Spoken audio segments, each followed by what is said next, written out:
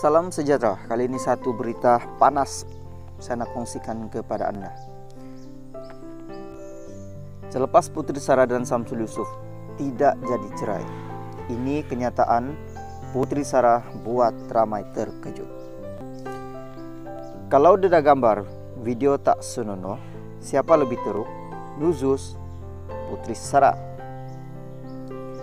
Kuala Lumpur, istri pertama pengarah sensasi Syamsul 39 yaitu Puteri Sarah Liana 38 mempersoalkan suaminya yang mendakwah mengubah perjanjian asal berhubung perceraian seperti sudah dipersetujui sebelum ini. Puteri Sarah menulis hantaran di Instagram dalam kurungan IG hari ini mendakwa dia mempunyai asbab yang lebih kukuh untuk memfailkan nuzus terhadap suaminya. Suruh tarik nuzus. Hello bro, kalau saya filekan nuzus terhadap awak tunjuk video tak senonoh awak dengan Ira. Gambar tak senonoh masa sebelum awak berkawin, rasanya nuzus awak lebih teruk. Lagi teruk. Dengan Ira mengaku kepada Jabatan Agama Islam Wilayah Persekutuan dalam kurungan Jawi, persetubuhan luar nikah siapa yang nuzus.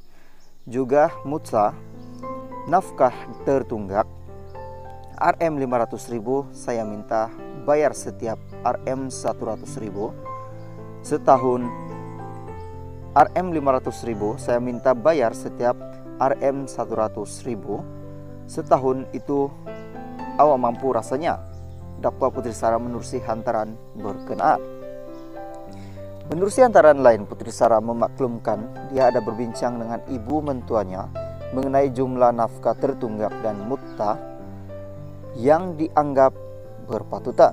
Puteri Sarah mendakwa dia tidak menuntut sebarang harta sepencarian. Saya berbincang dengan ibu awak, RM 500.000 mutta dan nafkah tertunggak itu memusabah rasanya. Harta sepencarian 1 sen pun saya tak nak tuntut. Boleh saja jual lombok. Boleh saja jual lombok dalam kurungan Lamborghini yang awak banggakan untuk bayar nafkah. Kereta banyak-banyak buat apa? Jadilah juallah buat bayar nafkah, katanya. Berikutan itu Puteri Sarah berkata dia tidak hanya menyerahkan kepada pihak mahkamah untuk memutuskan keputusan sebenar, juga tak payah tarik nuzus, biar mahkamah yang tentukan siapa yang nuzus. Saya suka untuk pengetahuan nafkah yang awak bagi itu cukup makan. Nafkah istri tiada bertahunan, jadi janganlah gembira sangat. Tapi kita lawan di mahkamah, katanya.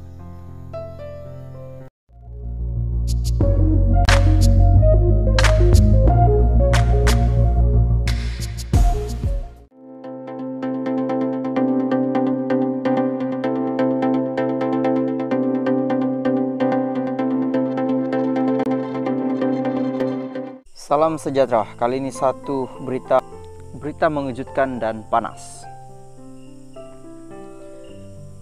Kongsi tips sabar dengan perangai pasangan, Wati diperlih netizen, kawin dulu baru tahu. Seperti yang diketahui ramai, pelawak Suib Sepatu bakal mendirikan rumah tangga bersama kekasih hatinya yaitu Wati pada bulan Jun nanti. Terdahulu, status hubungan pasangan ini menjadi tanda tanya selepas ada yang mendakwa melihat Wati sering meluangkan masa bersama anak-anak pelawak itu. Baru-baru ini pula tular video yang dikongsikan di platform TikTok di mana Wati dilihat berkongsikan tips untuk menghadapi ujian dalam rumah tangga. Di dalam video tersebut, Wati berpendapat setiap perangai yang ditunjukkan oleh pasangan adalah ujian yang diberikan oleh Tuhan. kita dapat pasangan yang buat perangai, kita kena fikir macam ini. Apapun yang dibuat perangai, Tuhan yang gerakkan hati dia. Bila kita fikir macam tu, kita takkan marah sebab Tuhan yang tentukan perangai dia macam tu untuk tengok kita sabar tak dengan dugaan yang Tuhan bagi. Tambahnya lagi, lebih mudah sekiranya kita menerima perangai pasangan itu sebagai satu bentuk ujian yang diberikan oleh Tuhan kepada hambanya. Malah dia turut mempersiapkan dirinya untuk menghadapi dugaan diri dari pasangan apabila tiba masanya untuk mendirikan rumah tangga kelak. Walau bagaimanapun, perkongsian video itu telah menerima berbagai reaksi daripada netizen, di mana ada juga yang kurang bersetuju dengan pendapatnya. Malah ada yang mengatakan Wati hanya pandai berkata-kata, memandangkan dia masih lagi belum mendirikan rumah tangga.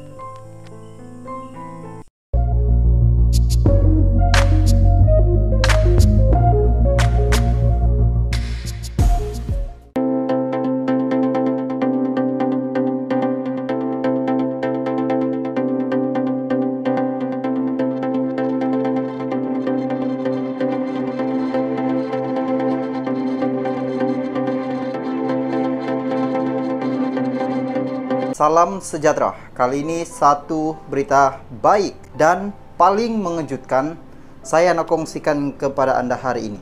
Selepas Puteri Sarah dan Syamsul Yusuf sah bercerai, ini keputusan mengejutkan Puteri Sarah untuk Datin Fatimah dan Yusuf Haslam. Berita utama, Puteri Sarah pilih beraya di luar negara, ibu mentua sedih. Petaling Jaya, ibu mentua Puteri Sarah, Datin Fatimah Ismail, meluahkan kesedihan selepas mendapat tahu menantu dan dua cahaya dan dua cucunya bakal menyambut Hari Raya Aidilfitri di luar negara.